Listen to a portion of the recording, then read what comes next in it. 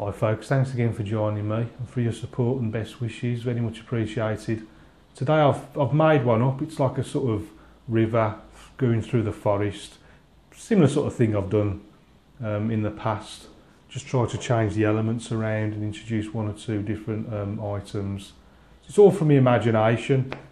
So before we go any further, before I show you the colours, let me just show you my new book. So I'm working on a couple of other book projects at the moment. For the time being, this remains my latest one, Watercolour Paper Made Simple Volume 3. 9 paintings in there with all the step-by-step photo instructions to keep you going. That's available on Amazon. As for the colours on this one, we've used ultramarine, lemon yellow, Payne's grey, alizarin crimson, raw sienna, burnt umber and light red. And the brushes, I only used the 2 brushes, oh no, I used 3 brushes. The large one, Ranson Ake, number 3 rigger, and then a little tiny little rigger. I think I only use that for the bird. So I want a load of colours mixed in the background, nice to soften it all off. So I've put a fair bit of water on.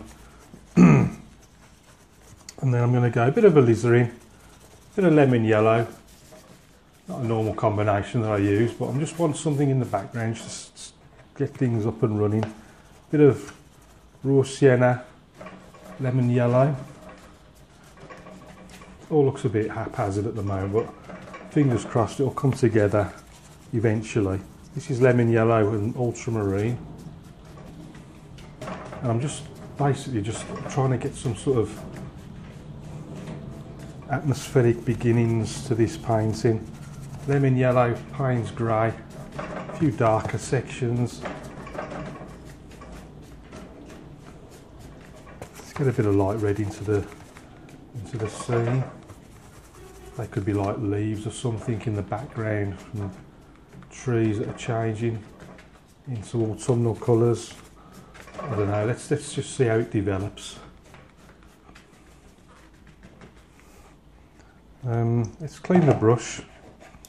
And maybe just take a bit of ultramarine and just swish that down that centre a bit. Don't normally do this, I'm just experimenting really. Now the ultramarine is basically the bits of sky that you're going to see between, a bit too much water on this brush as it happens, but I'm just going with it to see what happens. So the ultramarine is the bits of sky you can see between the trees. Just get the brush a little bit drier, a bit of lemon yellow. I'm just soaking up those bits. So does that look random enough? I would have preferred it lighter than that actually. You know what, I'm going to make it lighter. I'm going to make it lighter by just taking off some of that paint. Bit of light up there. If the brush gets too mucky, just dry it, wash it in the pot and just dry it. Right, let's go with that. Next I'm going to switch to a number 3 rigger brush and take a bit of lemon yellow, a bit of ultramarine, and I'm going to start bashing in. These are all the distant trees. A lot of these you won't see because they'll be covered up by the foreground trees, but as long as I can see just 1 or 2 in the background, I'll be happy. These are the reflections. There's going to be water in there somewhere. I don't know where it's going to be yet, but I know it's going to be there. So I'm just whacking in these reflections. The ones on the top as well. Just a whole mass of background trees.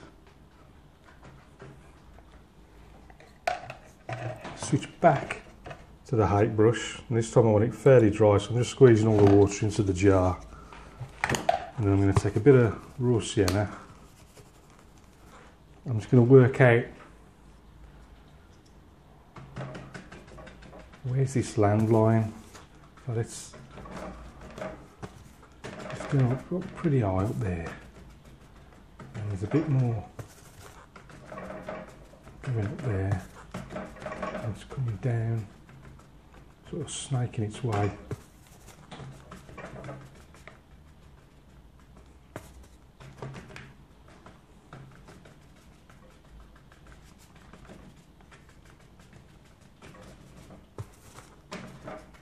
Might not look like much at the moment, but if you can imagine that's going to be like a bit of foreground. Let's have a bit more over there as well, a bit of water in the middle. And then it's sort of banking up.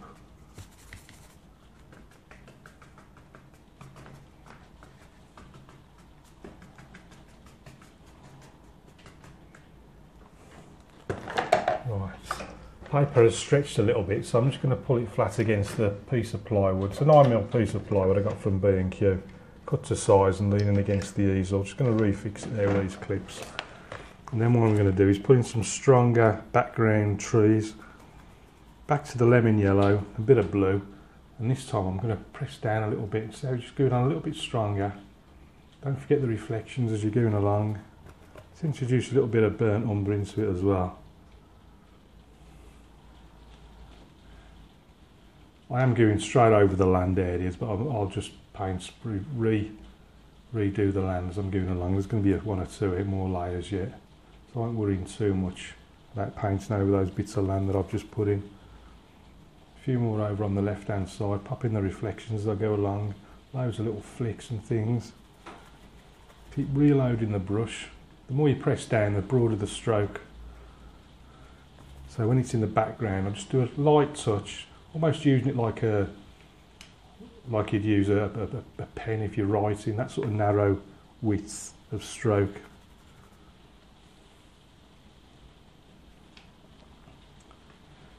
And then once the main twigs are in, then I'm going to start doing all the twigs and things that are growing. Some are coming off the top of the paper.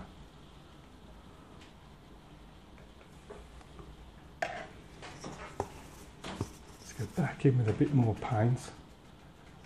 There's some distant.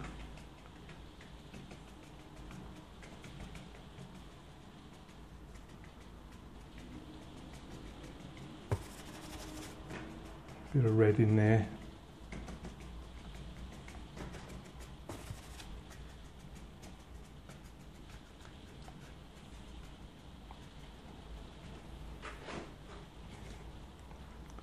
And then what you'll find as the paper's drying, these will go on stronger and stronger. As they're still wet, they'll just fade off into the distance.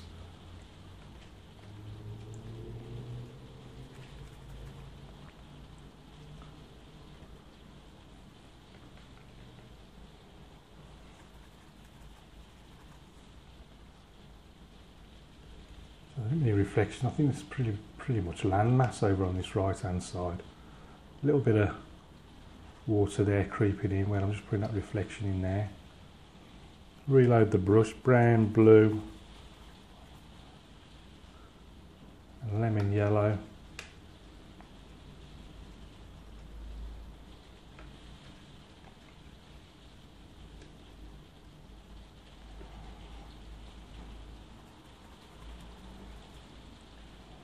Put one in that corner there,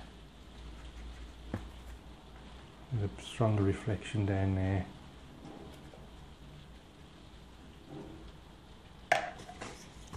Right again.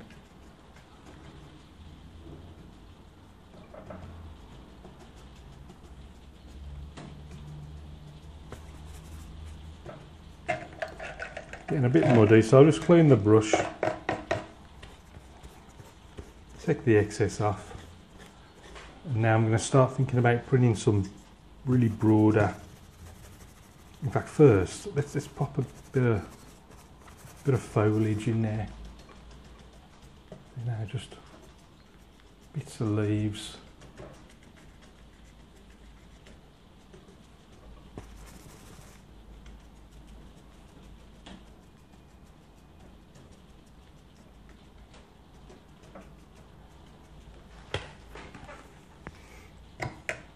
Right, now I'm going to go some slightly closer ones now, so I'm pressing down a lot more now.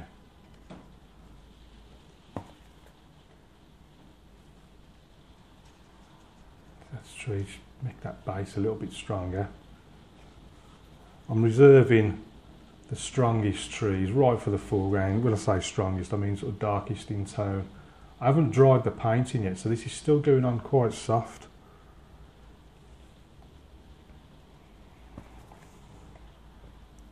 But that'll help with the sort of create the sort of three-dimensional look.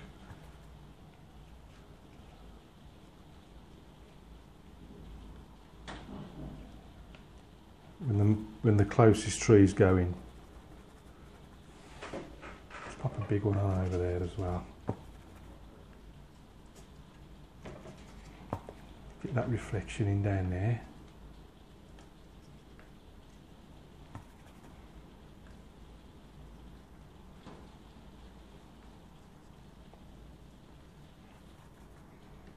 A few twigs and things, and push them right into that light area just to maximise the contrast. See how well they show up. Stick another one in that space there.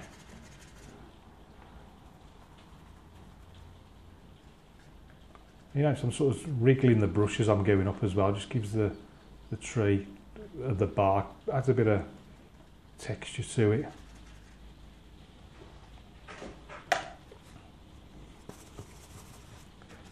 Let's add a little bit of lemon yellow down these bases.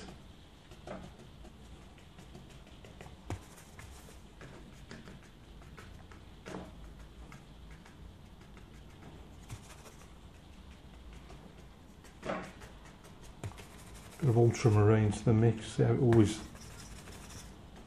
darkens it slightly.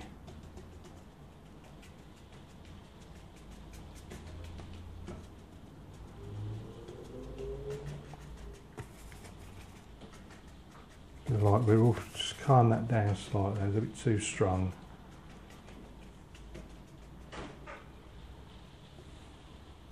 You see how it's slowly taking shape. The paper's stretched a little bit, so I'm just going to again pull it tight just so it's flat.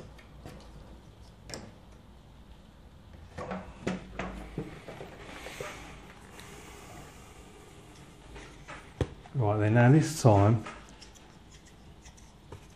I'm going to go darker still. This time I'm switching to the height brush now. I'm going for some really close ones, these are, right in the foreground.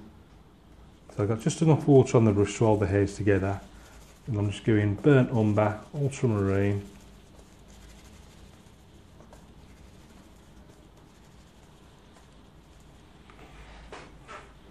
Right then, let's pop the first one in. Actually, let's dry it first.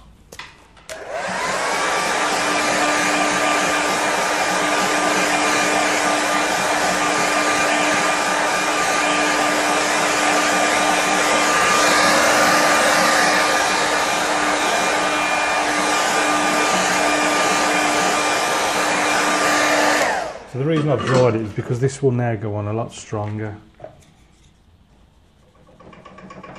And I'm sort of just wiggling the brush a little bit as I put those trunks in. Get up there. Just when I was zooming up there, and I just wanted to avoid this one. I don't want to paint over what I've already done.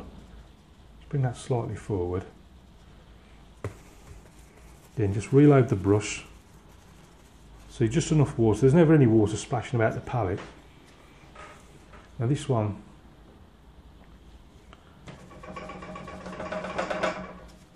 it's giving up like that. Again, reload the brush. I'm going to push one right there into that light area. Bring that right on forward of that.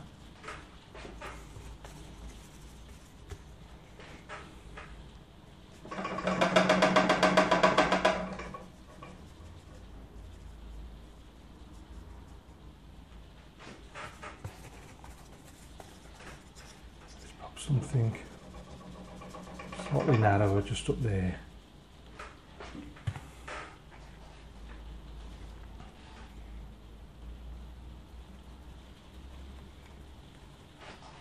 And then just off there, just the odd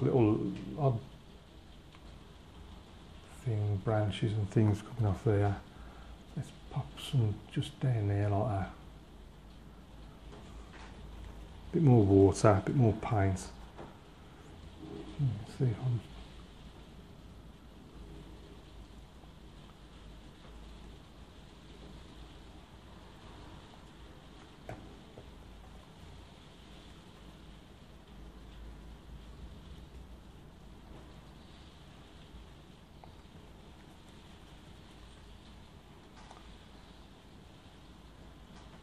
I'm going to worry too much about the others, I think. Just have a few little things growing slightly further down.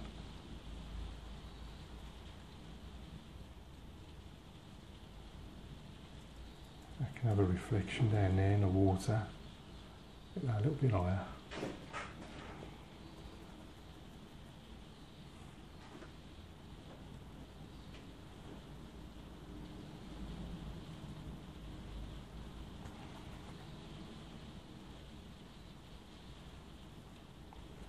Few foreground reeds and whatnot.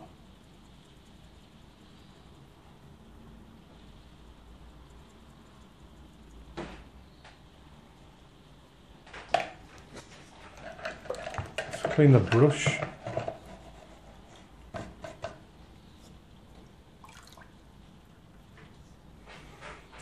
Let's pop a few little background shadows in here and there. Hang on, I've squeezed too much water out. I want to keep a little bit of water in there because I don't want these shadows too strong. Bit of brown, bit of red, bit of blue. I'm just mixing a sort of bluey grey mix.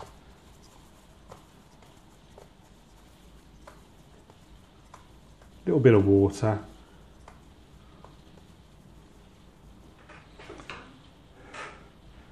So pop those shadows in there, look, see.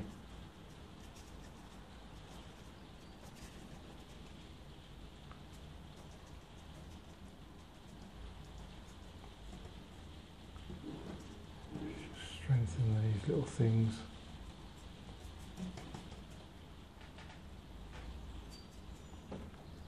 Put those reflections in.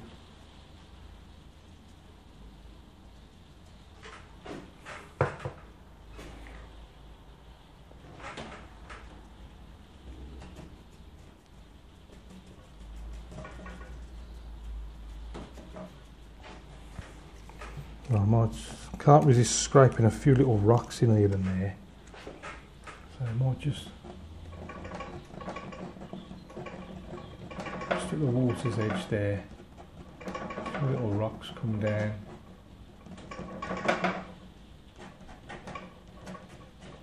Oops, no, I didn't mean to do that. I'll leave that like that.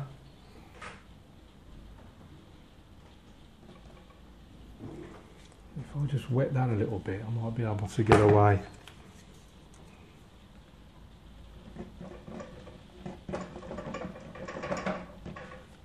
Some rocks there.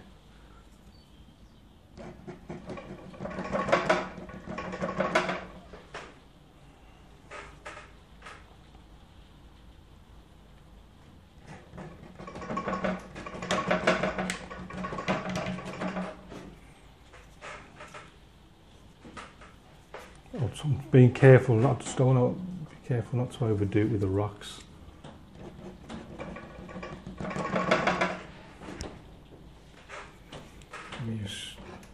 It is hard to stop once you get started. Once you get a taste for it, I'll just leave it like that for now, I think.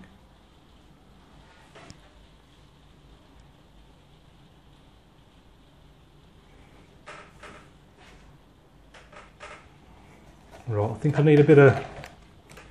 I'm going to squeeze out some neat yellow, I think. Let's get some lemon yellow onto the palette and just dry brushing some leaves here and there. So I'm just squeezing the water out using thumb and forefinger.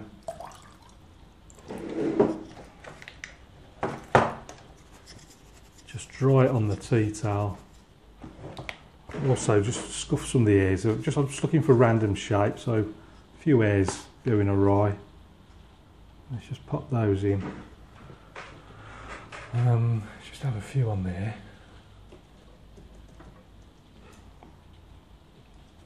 few down there.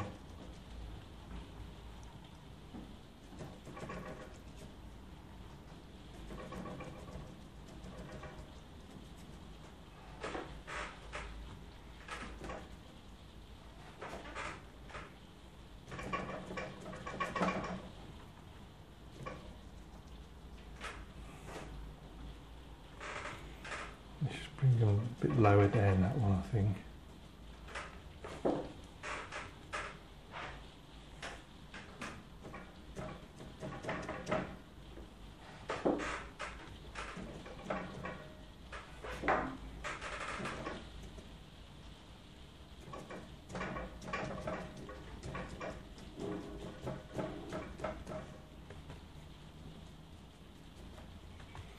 Little flicks of green here and there.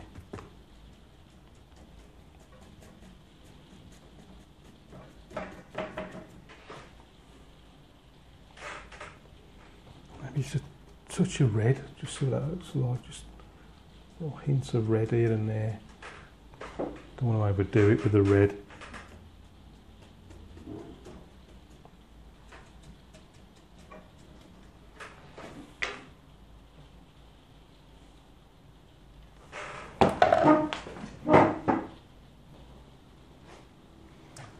So I just think I just need to darken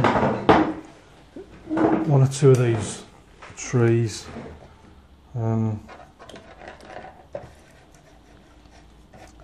So I'm just going to take a bit of same ones, that colours as I did before actually, a bit of brown, a bit of blue, and just stick another layer on the top of it just to darken the tone of them a bit, so just so it contrasts better against the light in the distance. So I'm just mixing those two together, and then just popping another layer on it. Just you can see how it's just darkened it a bit.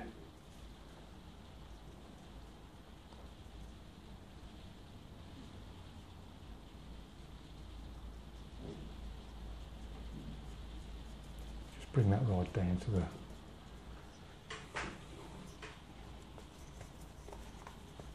the bottom. Just darken this one as well.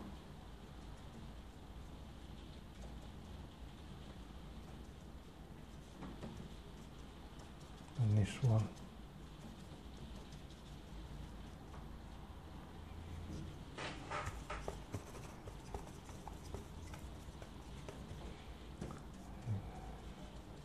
I'll probably have to put these the greens back on again, I think. I've painted straight over the top of it.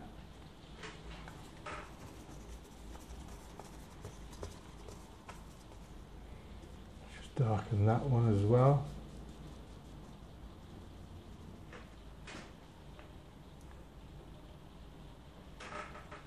I think that will do for the darks. Squeeze a little bit more lemon yellow out, and then I'm going to give it a quick dry.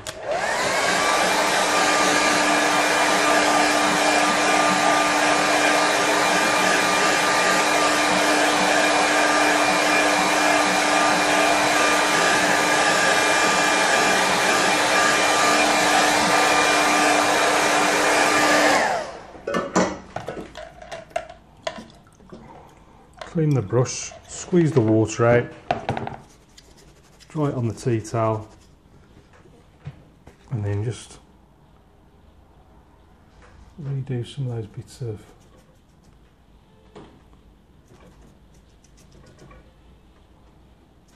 those leaves.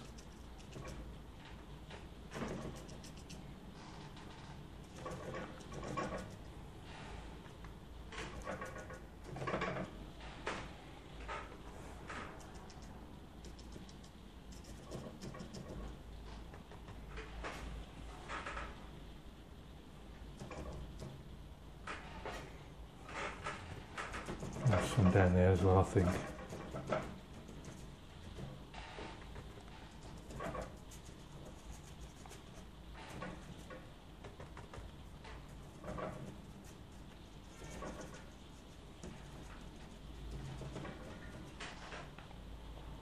I think I'm going to call that one finished. other than the little bird flying through the woods. Let's just pop him in quite low down today, somewhere about there. And all that remains now is back to the rigger, number 3 rigger. And I'm just going to stick my name. I'm trying to find somewhere where it's dry. I'm going to stick it down now, I think.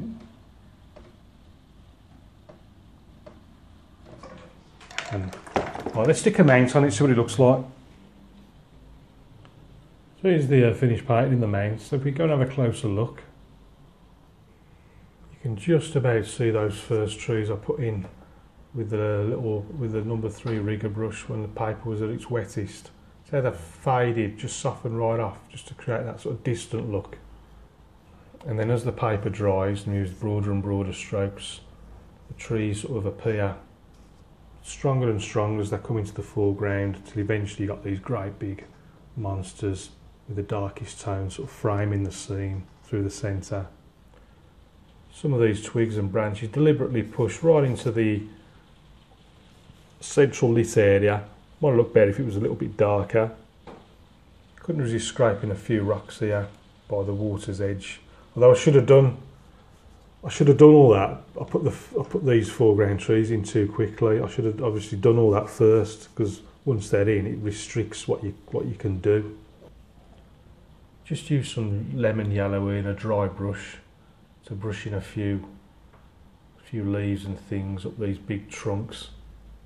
And also added a little bit in the foreground, a bit more of it on this other side by these foreground reeds, and little bits of red here and there again, just try and keep it interesting. A few more rock scrapes in there,